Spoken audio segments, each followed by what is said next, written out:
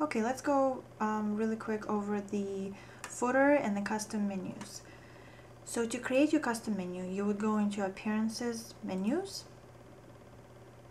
And as you can see right now, we have several of them created. The header menu is your main menu on the site. The shop menu is for your shop. And if you can see right here, we have test menu, start reading, and useful links.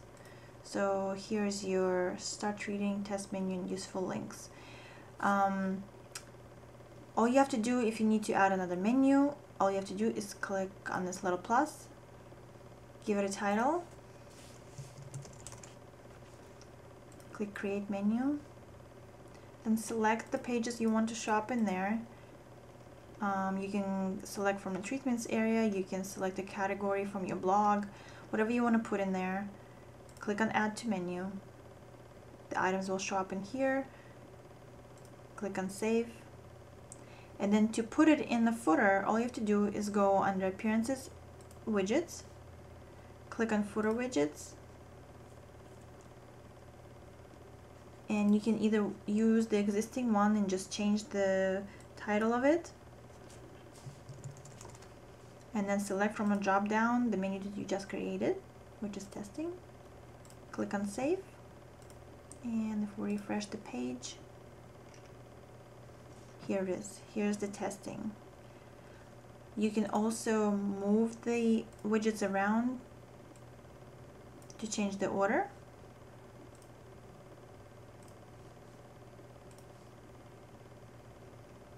There we go, so we move them around.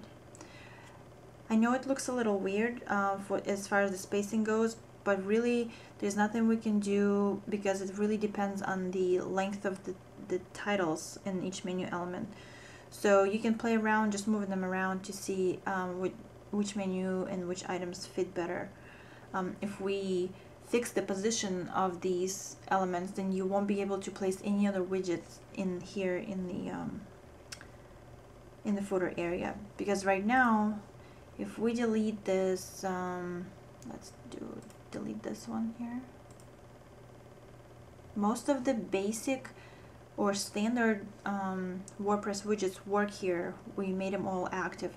So for example, if you wanted to place categories widget, you can just drag it in here, give it a title,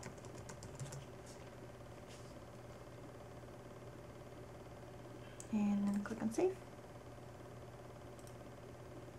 Refresh the page.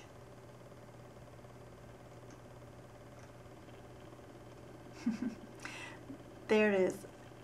Now you have a ton of categories, so maybe that wasn't the right example, but if we go back in here and maybe do it as show as a drop down. Refresh.